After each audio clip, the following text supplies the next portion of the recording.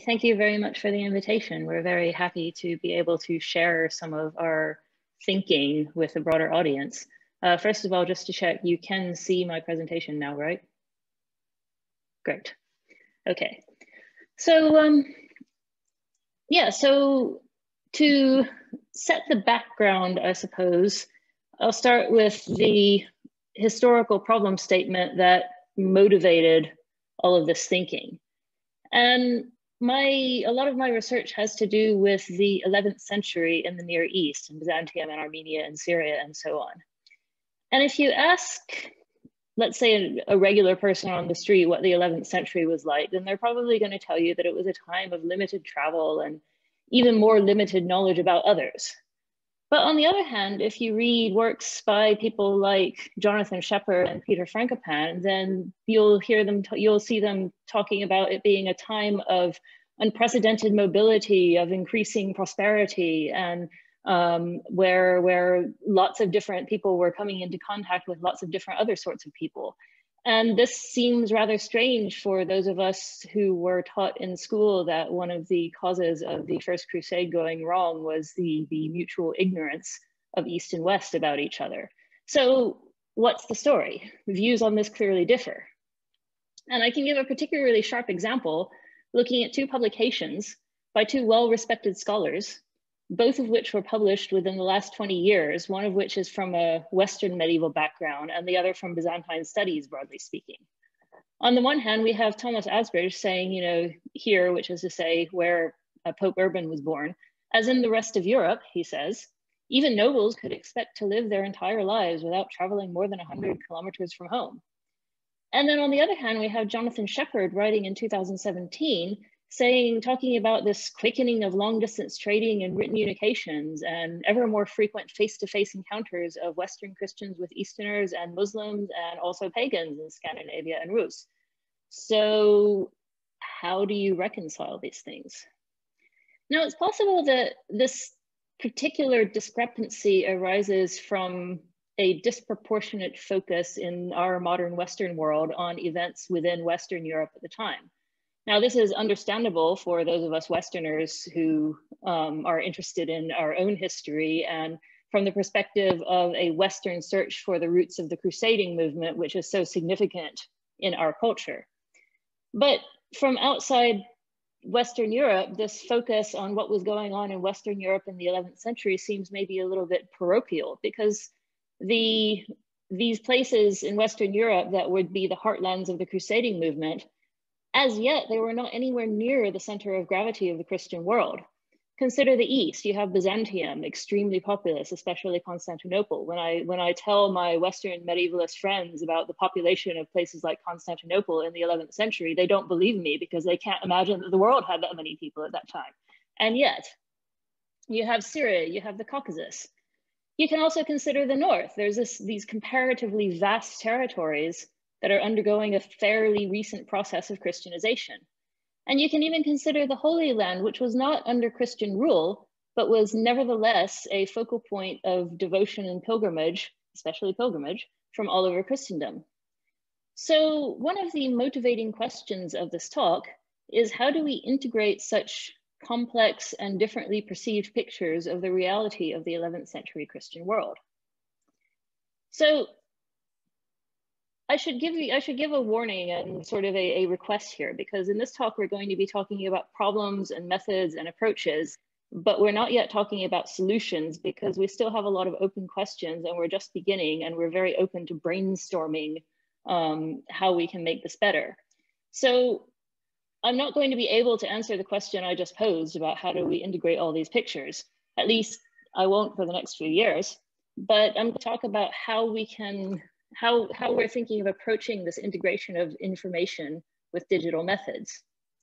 So on the one hand, the integration of all of these different regional pictures needs all the help it can get. And when we're talking about vast volumes of small pieces of information that don't obviously cohere with each other, then computers and digital data would seem to be a really obvious and useful means of approach.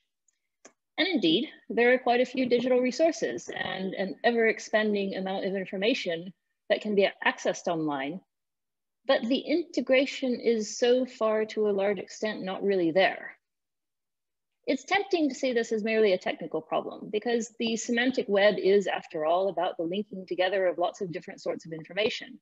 There's been an awful lot of work on vocabularies, standards, ontologies, linked open data repositories to try to get all these pieces of information connected with each other.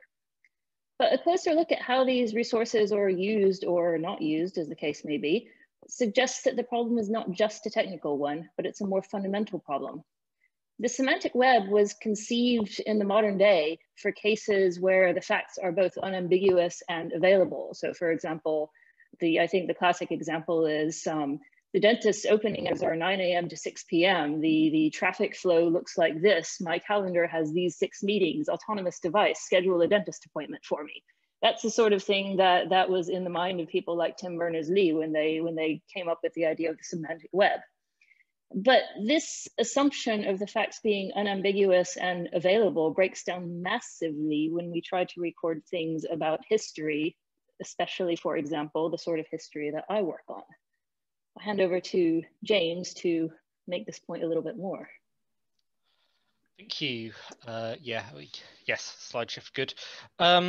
So yeah, and as Sarah was saying, one of the issues with the kind of background of where computing ontologies have come from and information ontologies generally is that they tend to be built around this singular construction of there is one crystal clear reality and this is an ontology to describe that. Ontologies don't have to do that. That's not a necessary feature of an ontology. But the majority of ontologies that are used in practice are frequently built around that model. So if you look at, for example, the Simagi project, that has a very declarative approach to there's a birth date, there's a death date. The default approach in something like Sodok CRM is also perhaps more complex in structure, but again, has a defined birth event.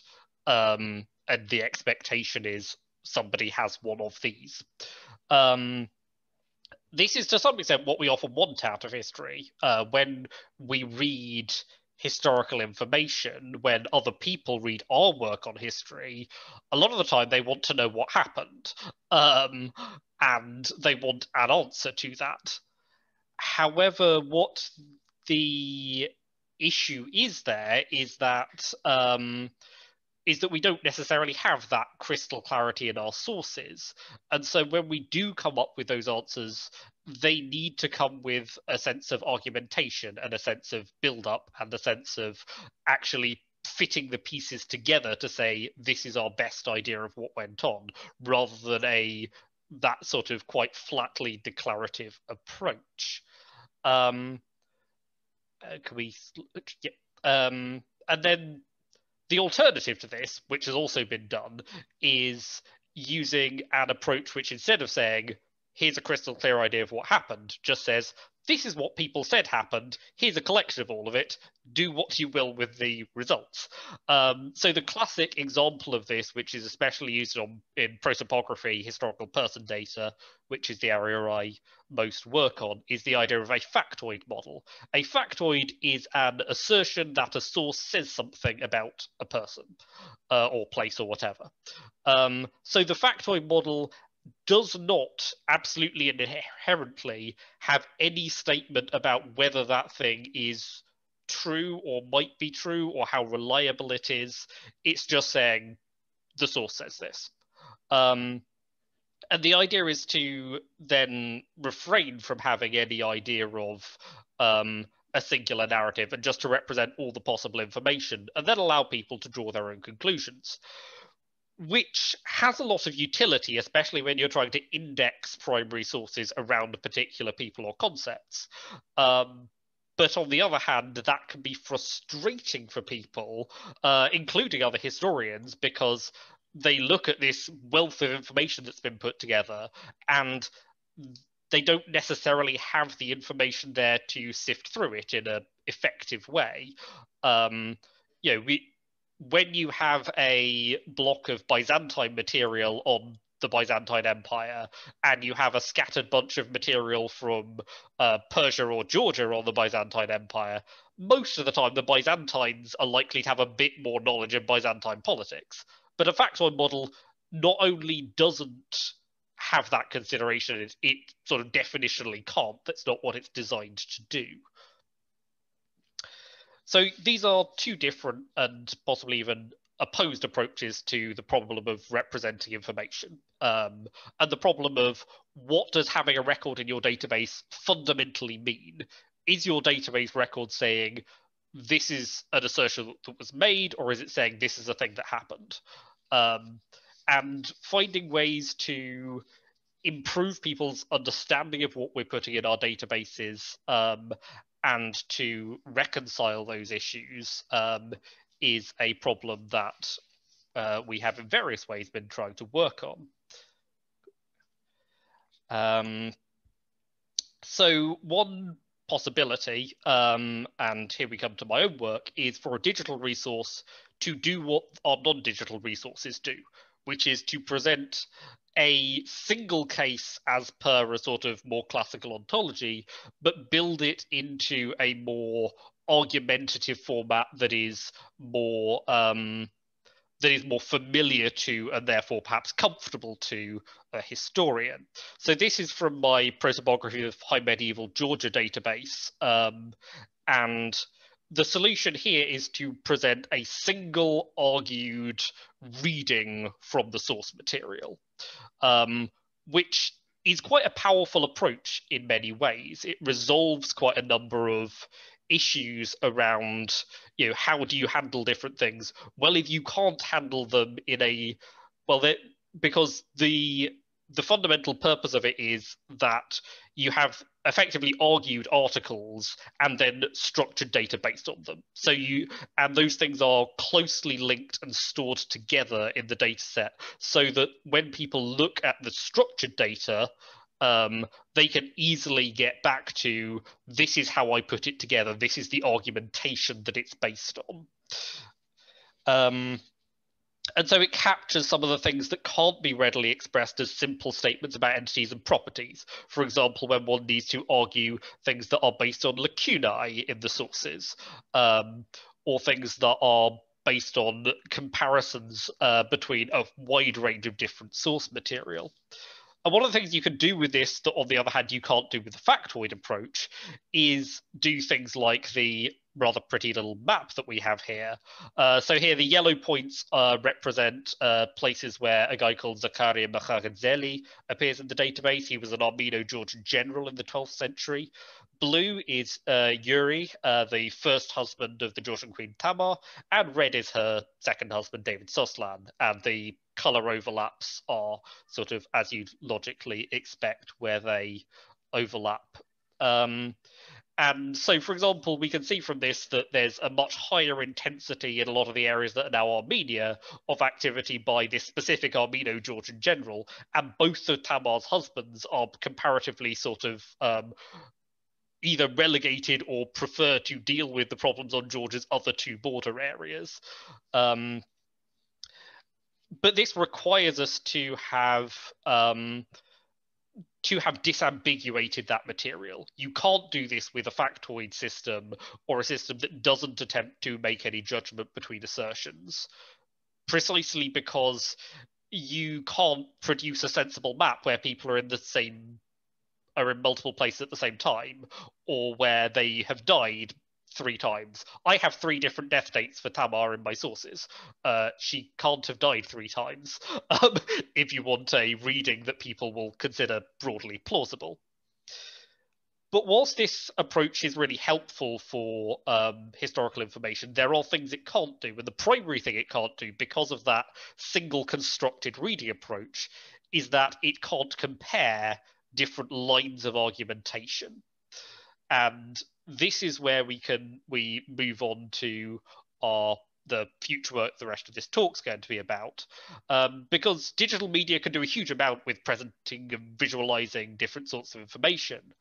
And where we have disagreements over past reality, it's clearly desirable to have more concretized ways of displaying and therefore discussing and analyzing those. So uncertainty is one of the major problems here. Where we have those aforementioned multiple death dates for someone, how do we say what we think the probable reality or probable plausible constructed past is? There are some approaches that try to quantify this uncertainty and say, well, I think there's about a 50% chance it's this one, about a 50% chance it's this one. The trouble with that, though, is that uncertainty is firstly very hard to quantify. When I say I think this is about 50-50, I'm really putting quite an arbitrary set of numbers onto that. But also, historians, when they're making these claims, are often pretty certain. It's not the case that if I think something and Tara thinks the other thing, that means there is a 50-50 chance because there's one historian on either side. That's just not a logical progression. I may be entirely certain that my answer is right, and Tara may be entirely certain that her answer is right.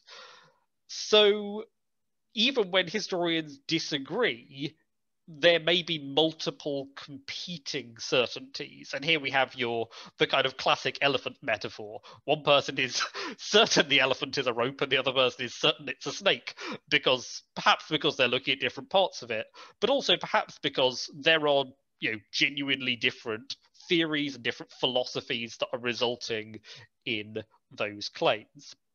So just because something is an assertion doesn't necessarily mean it's contested. I mean, there are some assertions that basically everybody reasonably agrees on in most historical fields, but almost any assertion could be contested. Somebody may well come back afterwards and this thing that's been the groundwork of a bunch of theories for a century, somebody comes back and is actually, I've done some more manuscript work on this and I think that this has been mistranslated. And so you can actually have novel conflicting assertions coming forward in the literature. And here we move on to our sort of the start of our ideas on this, the core of which is the STAR model, the Structured Assertion Record. So as we've had mention of triples already today, with this sort of subject predicate object system. But when historians encounter this sort of information, then provenance and authority start coming into the picture. So this kind of linked open data triple format is a very popular thing for collections of any sort of information, cultural heritage included. On the other hand, it was designed without controversy in mind. And as, for example, Card and Simon argue in an upcoming paper, those bits of disagreement, those controversy bits, tend to get dissociated very quickly from their context. And so here is the start of a solution. If you keep at the data level the authority and source attached to that triple in the STAR model as shown on the screen, then perhaps we can come towards solutions. And now Tara will take away for some more detail on that. Okay. Yeah, so basically, as a historian, when I see something like, Alexius Komnenos was born on the 15th of August, 1048, I want to know who is saying that, and I want to know on what basis they're saying that. So we're trying to work out an idea for how this would work. And so we start with the typical linked open data model. So here's an example over on the side that there's a Latin mercenary who was active in the East in the mid 11th century called Hervé, also known as Frangopoulos, son of the Frank in the sources. And you will find in various places that he died in 1063 or 1064, which is to say the Armenian year 512, which starts in about March 1063. And that, in fact, he was executed by the emperor. This is the claim that you will see in a typical linked open data store if they have mention about Frangopoulos at all, because that is the sort of typical thing that circulates. You don't know where this information comes from because I haven't told you yet. we're missing who claims this, and we're missing on what grounds. So this means that we have to, Austin mentioned reification somewhere near the beginning in the introduction, and this is something that has to be done because this predicate has to be reified in order to be able to link it to any kind of further contextualizing information. You can't have a property linked to anything without turning it into an actual entity. And so this makes the predicate able to have its own properties or able to be a property of something else, such as this is the assertion that we're making. That's the first thing we have to do. And then we attach in some way or another our authority and our provenance information. So what might this look like? Here's a fairly simple example. So we have the statement together with the authority and the provenance, which is to say, Gerard Derian in his massive 2-volume tome on the Armenians in the between Greeks, Muslims, and Crusaders, which he wrote in, I think it was published in 2001 or so. And he mentions, it's actually a really astonishing work of scholarship because he mentions everyone who can be mentioned who was in the Armenian world during this time and sort of collects all of the evidence that he has for them. And for him, this is very simple. Matthew Videssa says in his book that, in his chronicle, that Frankopoulos was recalled after the emperor found out that he had been responsible for the death of another general, and a stone was tied around his neck and he was thrown into the sea, apparently was how he died. And then this happened presumably right after the emperor found out about the death of this other person in 1063 or 1064. So in this case, and Derian seems to accept this, and so he's recorded here as the authority. He says in the footnote that this is on the basis of that particular passage of Matthew Videssa. But here is a conflicting assertion based on a different source. And in this case, Werner Seib has come into possession of a seal, which has been, apparently he has his own personal collection of Byzantine lead seals, which is awesome. But according to the inscription on the seal, Frankopoulos is named, and he's named with a title and in a context that Seib believes quite clearly dates it after the famous Battle of Manzikert in 1071, meaning that Frankopoulos must have still been alive and active in the wake of Manzikert and taking control of the so-called decapitated armies of the East. And so this is another assertion. It's a conflicting assertion, and we know that this assertion, the authority is Werner Seib, and what he's basing it on is the inscription on this particular seal. So, like in the factoid model, it's up to the user to decide who to trust. But unlike in the factoid model, the user does not have to evaluate every single statement in isolation. The user can choose the authorities, which is to say the historians making claims, or the sources that are trusted, because the user can see both of these things. And in the factoid model, of course, you can see the source, but you don't see anyone, any modern scholar willing to make the argument for a particular source statement. And you can filter these statements accordingly. So one of the first obvious questions we wanted to answer for ourselves was how, if at all, this fits into existing models. And in fact, the problem of conflicting assertions has been getting an increasing amount of work in the last few years. There was a relevant revision to SciDoc CRM published in 2019, and there was an extension proposing an argumentation model called CRM-INF that was already published in a preliminary form in 2015, although I don't know if there's been any work on it done since. And so in SciDoc, so our assertion model can map reasonably readily so far. This might change depending on the outcome of various brainstorming, to what's in SciDoc CRM. So the subject and object can be any sort of entity. As of 2019, you can reify predicates. They become E55 types, I believe. And yeah, and then you can use these P140, P141, and P77 to make the assertion into a generic attribute assignment. Now, there are various subclasses of attribute assignment that make it clear that this was conceived for assigning attributes to museum objects. But like so many historians who encounter SciDoc CRM, I'm trying to see if I can make some of the concepts work with things that are not museum objects. We'll see how well it works. And then the assertion can be carried out by someone because it's an event, and it can be motivated by something. I think also because an attribute assignment is a subclass of an event. And you can map this to CRM-inf by saying that the attribute assignment is in particular an argumentation or an observation. So this is something that can help us in trying to model what an assertion is that might become useful. So our group has been engaging in a small pilot project over the last year to test the feasibility of this approach to modeling historical information. And one of the immediate questions that arose was, okay, we've got this enormous database of factoids in the form of the Byzantine prosopography. So how easy or hard is it to convert a set of factoids into a set of structured assertions?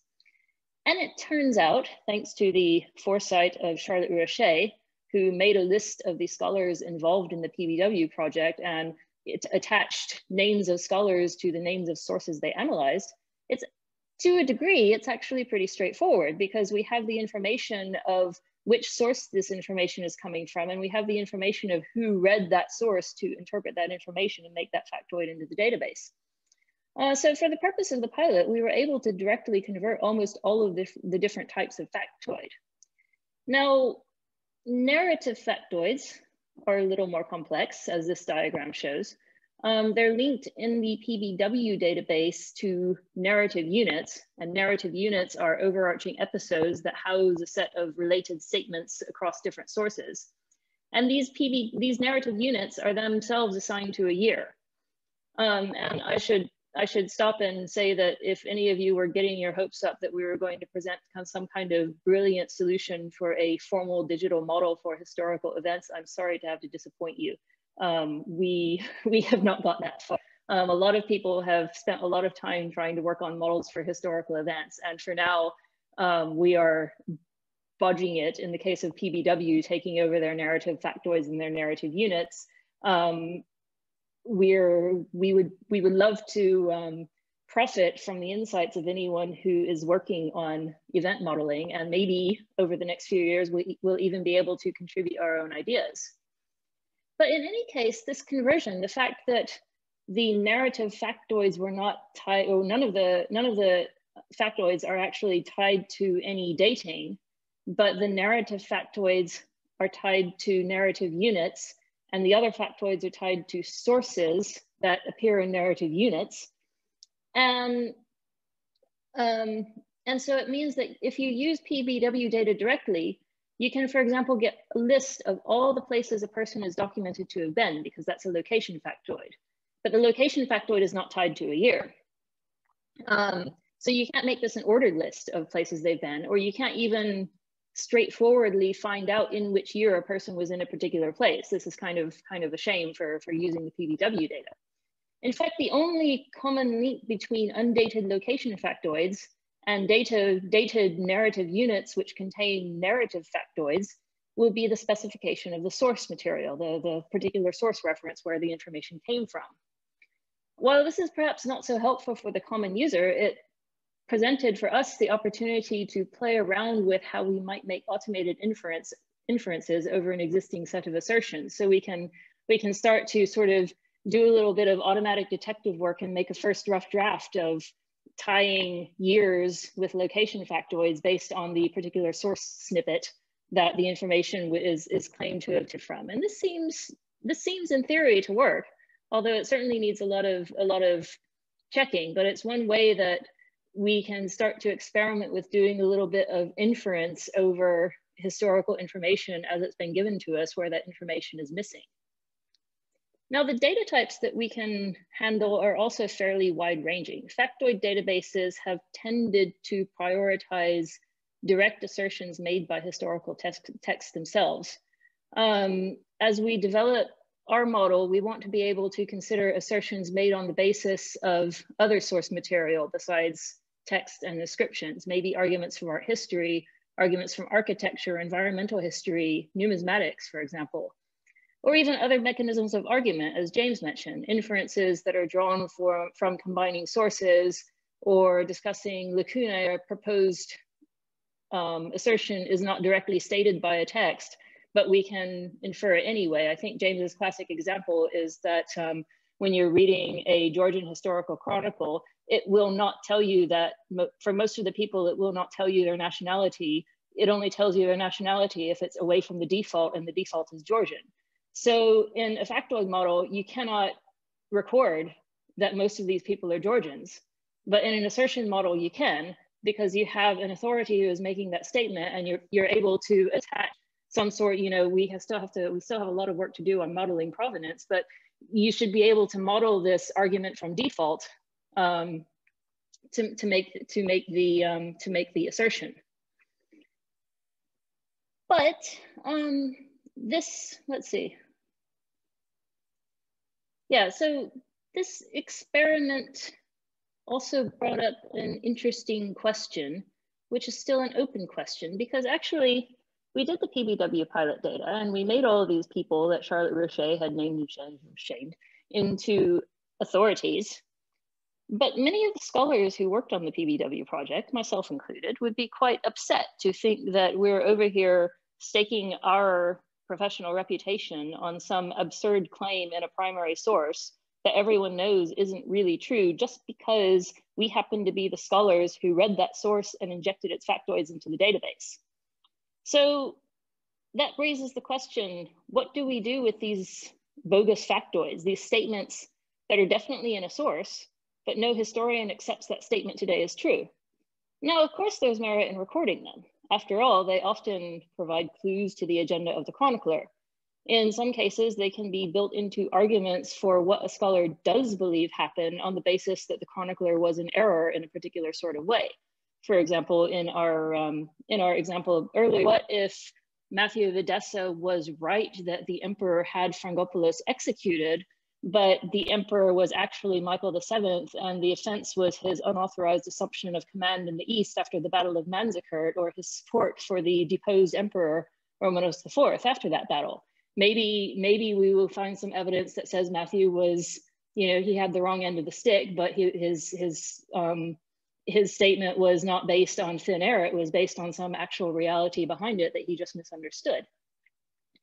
And so in these cases, we need to find a way to distinguish the sorts of claims a scholar is actually making. And I've given a few examples on the slide of the differences in shade of claims that a scholar can be making.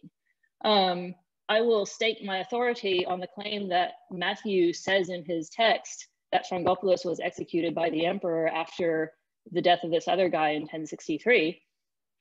But I also would accept Zeib's argument that Frangopoulos must have been alive after the Battle of Manzikert, and thus I would join what professional reputation or authority I have to the claim that Frangopoulos must have died after 1071. And this question also brings up the question that we're still debating and we're very happy to engage with in the discussion, which is what exactly constitutes an authority? Can a medieval writer like Matthew of Edessa be an authority? Or can we only only modern people be authority, taking into account a text that happens to be attributed to a person called Matthew of Edessa? So, you know, is Matthew a person who is an authority, or is Matthew a document that someone is reading and interpreting and saying on their authority, this is what it says? Can an inscription on a seal constitute an authority?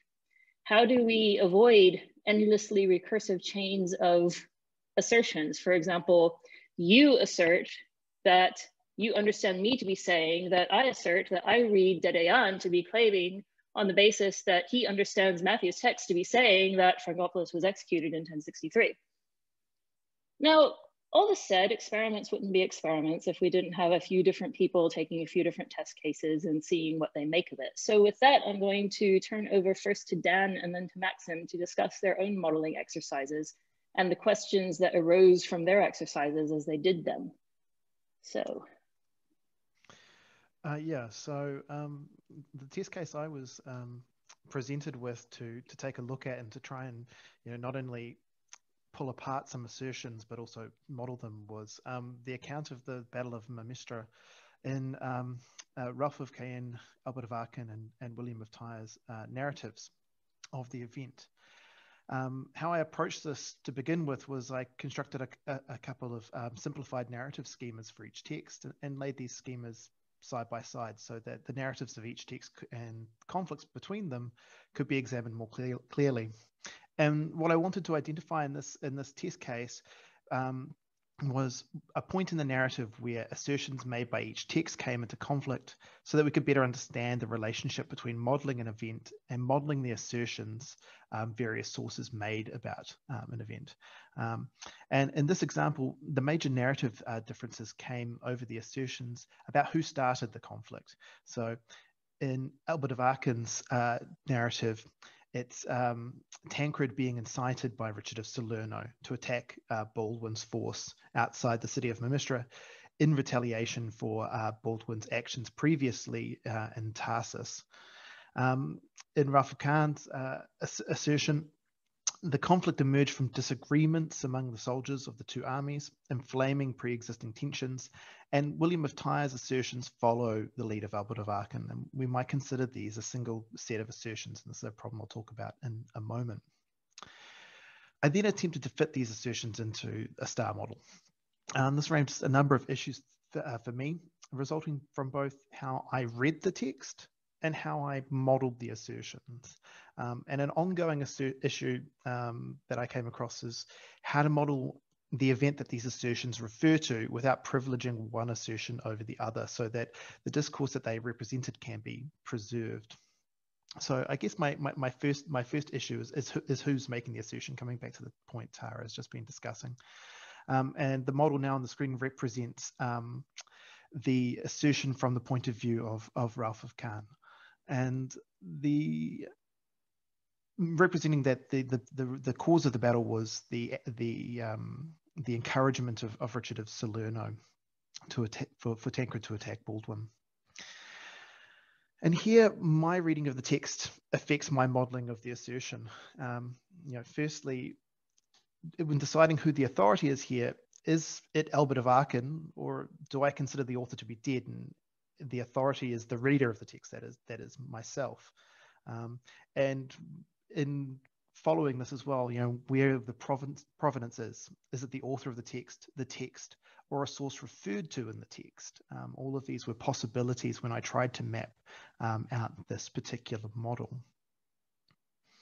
The other issue I came across was what to do with repeated assertions in a model. And here we have an assertion modeled based on the narratives of Albert of Aachen and William of Tyre. There are two types of repeated assertion that we might consider. Similar assertions made by multiple sources independent of each other, and assertions repeated by sources that draw upon one another, as is the case in this account where William of Tyre seems to be using Albert of Aachen as a source. Again, another assertion might need to be made there in the model. We could treat every assertion on its own merits and model similar assertions as they occur in separate but related texts. This could produce a plethora of substantively similar and related assertions, which might cloud our overall model. We could exclude duplicate assertions of later writers, but this might be incredibly drastic and privilege assertions just because of their age or supposed origin point. And would sort of take away a lot of useful data on the longevity and reuse of assertions in later texts. Another option might be also to do what I've done here and sort of block model the assertions. And in this case, I've given two sort of provenances to the assertion that I am making here as the authority. And that is that both of these assertions come from Albert of Aachen and a reading of Albert of Aachen and William of Tyre. But again, there are problems here in that we lose some of the nuance of each individual assertion in turn. And the third issue that I came across is how do conflicting assertions fit together? That is, how do we sort of create events from the discourse about events that we have here modeled here? with the conflicting assertions while conflicting assertions do have links through some of their parts, here we could look at the subjects and predicates of each of these models and see that they are here the same. You know, how do we form an event from this? You know, perhaps we need to have more assertions and think about how much detail we need to go into here and how many different assertions we can stack into. But this is also an issue that Maxim's, I think, is faced here as well, and he can continue the discussion. Okay, so I will talk about a couple of other examples that directly related to the work that I do. I focus on I'm an Arabist. I'm working with Islamic sources written in Arabic, and the example that I looked at here was includes concluding descriptions of what can be considered the same events as they're represented by the Western Christian author William of Tyre versus how they're presented by an Arab Muslim author, Ibn al-Athir. So William of Tyre gives an account of the fight between Qutb-ud-Din of Mosul, excuse me, the brother of Nur ad-Din and Saladin or Salahuddin in 1175. The account goes as follows. Can you click? Yeah. So so Qutb-ud-Din heard of the death of Nur ad-Din and that Salahuddin had forgotten all the benefits conferred on him by Nur ad-Din and had rebelled against his immature lord, the son of Nur ad-Din. Sorry, there's a lot of Arabic names, but I hope you can bear with me. On hearing the plight of Ismail, Qutb-ud-Din gathered large force, crossed the Euphrates, and came to bring on help to his nephew. He pitched the camp near Aleppo. And when the Christians retreated, Salahuddin provoked him into a major battle, and Qutb-ud-Din was defeated. So here we have a kind of like a sort of a nice narrative. But as we go to the way Ibn al-Athir, the Arab historian who was actually quite privy into what was going on there, we find a rather different story.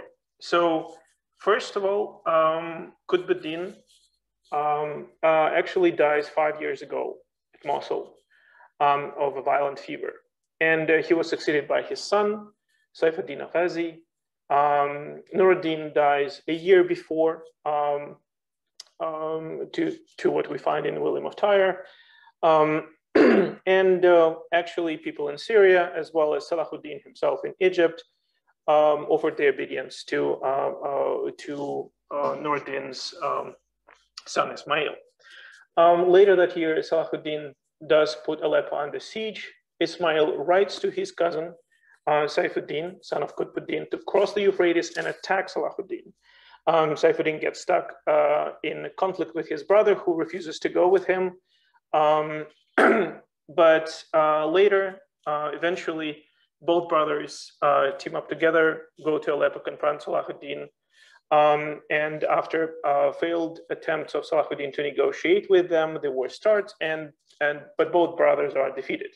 So what we get here is quite different versions of what happened, who were the main authors, not to mention that actually other more nuanced details in this kind of two complete narratives. But what we're getting is that, to kind of, again, to sum up quickly, one person, a specific person, the uncle of an heir apparent, goes against famous Saladin on his own to protect his nephew, but he is defeated. In Ibn al-Athir, that person actually is already dead, and it is his sons who are getting involved into this conflict, but not on their own, by invitation of the heir of Nur ad-Din, and they got defeated. So essentially what we're getting here is that someone fights Salahuddin at Aleppo in 1175. And the question is that how can we get further with this? So we can use the star model to tease out these narratives into assertions, which can then be more efficiently compared and analyzed. We can filter and cluster them. these assertions in a variety of ways to get a better understanding of what's going on both historically and historiographically. And in a rather simplified manner, this can look as follows. So we have an assertion based on William of Tyre that Qutb fought Salahuddin at Aleppo in 1175. Then number two, we have the assertion that two brothers, two sons of Qutb actually, fought Salahuddin at Aleppo in 1175. And we have a kind of another assertion that clarifies the relationship between those two conflicting, is that, well, actually the guy died before that. So it couldn't have been Qutb. So these assertions should allow us to go back to narratives of specific sources, as well as to compare representations of specific events, which I find particularly valuable and interesting. For instance, from these assertions, if we look at number 3 and 2, we can regard that Qutb dies first and then the battle takes place. Number 1 and 2 give us the different perspective on what happened in Aleppo in 1175. What would be interesting to see then kind of going into what I can get from these recordings, from these assertions as a historian, is whether we can discover broader patterns in writing of our medieval historians. For example, patterns of how specific kinds of events are described, perhaps to make distinctions between more of a historical writing versus more of a literary presentation. And why I'm talking about this is when I was looking at the way William of Tyre is presenting these events, what's interesting is actually what can be called, let's say, literary topoi, kind of coincides with what we find in Ibn Athir. So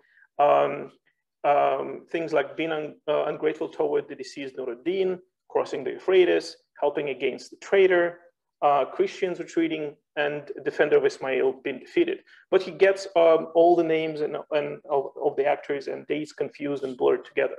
So that's kind of that's the interesting perspectives that we can get from this.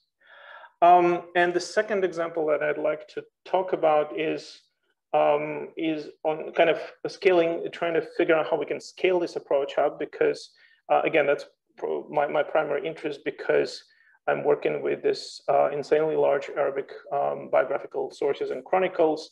So here the slides show you the scale of data available in Arabic sources, and chronicles actually are not even shown here. So here we have a graph of about 200 biographical texts and how they distribute chronologically. The red frame shows how many sources we have written in the 11th century. And the largest amount of them comes arguably from the Mamluk period. And even though they're later, they actually are quite important for the earlier period, because they do preserve a lot of information that didn't survive, didn't come to us from earlier sources. And the next slide gives you an idea of the number of biographical, the scale of biographical data. So in this biographical data, there are already over 500,000 biographical records. And again, this is they show a kind of a chronological distribution based on sources. And again, you can see that for the 11th century, there is some 55,000 biographies. And there's a huge number of biographies survives in the Mamluk sources from the later period. And what I find kind of interesting and potentially very, very valuable is the automation and scaling up of our, and scaling up of our STAR model promises interesting cases of distant reading. In particular, again, this will be valuable for these massive sources. And the scale for the description of events, things started popping up on my screen and got a little bit distracted. The sheer size of this massive sources of recorded historical information forces us to use automated methods of text analysis. And while such methods cannot really generate the deep data like what we've looked at PBW, But we can generate broad data where a smaller number of characteristics is collected and automatically integrated from an otherwise prohibitively large corpus of historical information. With regard to Arabic sources, it's well-known feature that they build on each other. They often reuse chunks from earlier sources, often practically verbatim. But at the same time, the author is often subtly amending and supplementing what they write, what they copy. And the information, the descriptions of the same entities, say, may at the core remain quite the same, with only a few details changed here and there. Keeping the subtle differences apart is a difficult task. And in the secondary sources, they're often blurred together or completely discarded.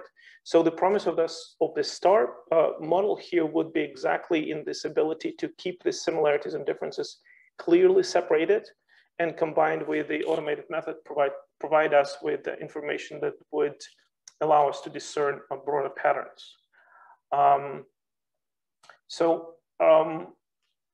One of such cases where we would combine both distant and close reading would be to closely analyze the assertions from different sources about specific historical entity, say someone's biography or description of some historical event, and to compare them with broader patterns or similarities and differences among these sources in their portrayal of all the other shared entities. The results should allow us to distinguish between unique information that is asserted by specific historians and biographies versus systematic information that rather reflects the authorial agenda in case a pattern of similar assertions are discovered and descriptions of other entities. Arguably, discovered systematic information can help us to contextualize individual assertions within each author's method of writing. And while discovered unique information can help us to distinguish reliable information from that survives in only later sources. So that would be all for me. And back to Tara. Okay, so this is sort of an overview of all of the brainstorming that we've been doing within the group for how to handle this problem. And I am very pleased that we're going to get to continue this brainstorming over the next 5 years. We'll start in mid-2021 with an ERC project for 11, where we're going to dig into specific aspects of the 11th century and try to implement a model where all of this actually seems to work. And the ERC project will run from June 2021 for 5 years. We have 3 strands in the project. We're going to be focusing on more prosopographical information in the people and movement strand, as we see, we see what people there were and what kind of, how mobile they were at the time. We're going to focus in a strand on place and space. Here we're interested in the perceptions of different people in the 11th century of how they defined the space, the territory around them. For example, was Edessa a Syrian city? Was it an Armenian city? Was it part of Byzantium? Was it Turkish? The different people will, different contemporary people will have had and recorded different opinions of this subject. And the idea is to see if we can come up with different ideas of the geography of the Near East and how that geography, how different people's perspectives of the geography might have conflicted with each other.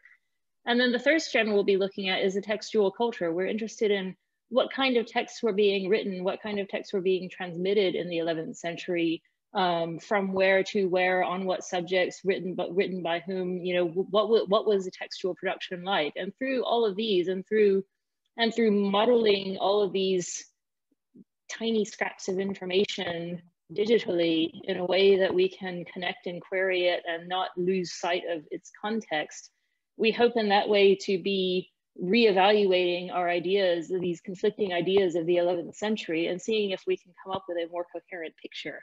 If you know any pre-docs or postdocs who are interested in the area or the subject of data modeling, then please do send them my way, because we will be recruiting very soon. And with that, I'd like to thank you very much for your attention and look forward to any discussion.